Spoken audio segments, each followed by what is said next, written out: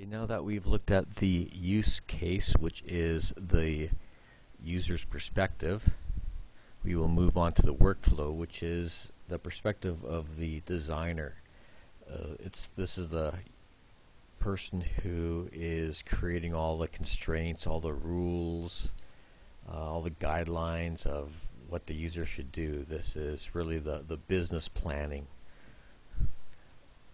So on the first step of this, we determine what subset of pages on your site will trigger the interstitial. So you may not want every single page to cause an interstitial to pop up. You only might want a subsection of your site.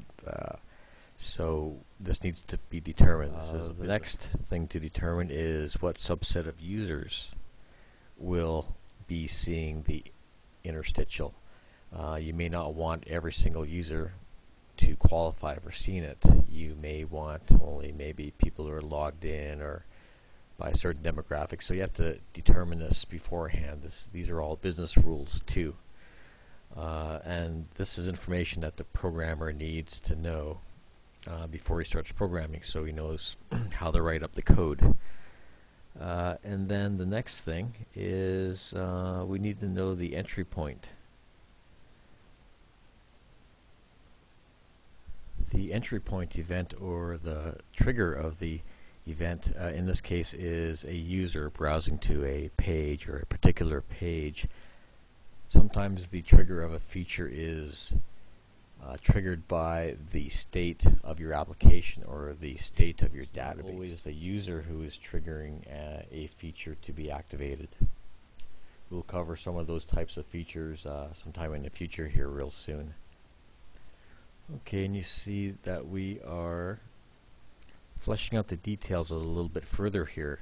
So what we have is a user browses to a page.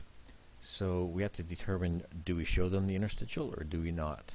So the first thing we have to do is check to see if there is even an interstitial campaign that's live right now, because it could have been disabled, or it could be disabled at, or enabled at this particular point in time.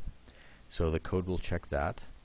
Then next, if that's true, if there are interstitial campaigns going at the moment, and then the next thing we need to check is to make sure that the user is a candidate for viewing this. If he's one of the subset of people who are to see one of these interstitials, and to know if they've seen it already, to see it again, if that is what the business rule is.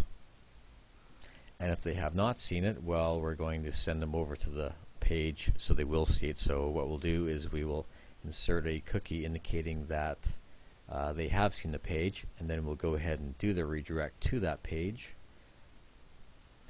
And for analysis purposes, we will insert a log entry into the database for this particular event.